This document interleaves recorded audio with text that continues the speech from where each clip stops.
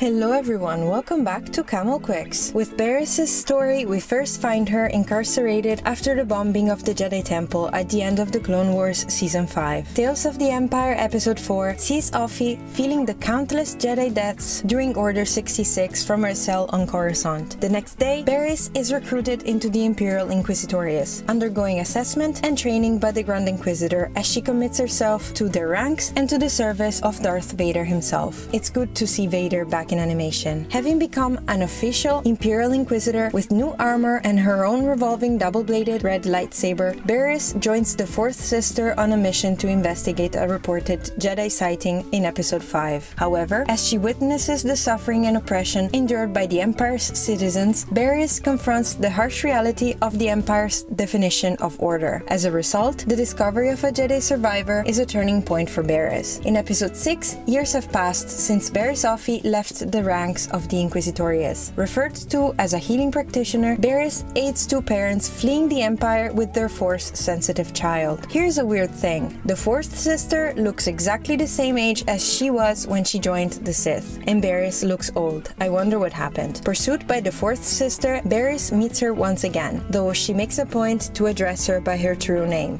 Lynn, buying the family time to escape using nearby caves. Offie also attempts to assist Lynn in finding the way out from said cave, but also from the dark side, just as she did. Lynn then emerged from the cave carrying an unconscious Barris, hinting at the fact that Lynn is now free of the dark side. Barris succeeded. It seems that Dave Filoni still doesn't give a definite answer to what happened to Barris, and it also seems that apparently lightsaber wounds do heal. What do you guys think of Barris's story? It is personally my favorite of the two arcs. Let me know in the comments below, like and subscribe for more.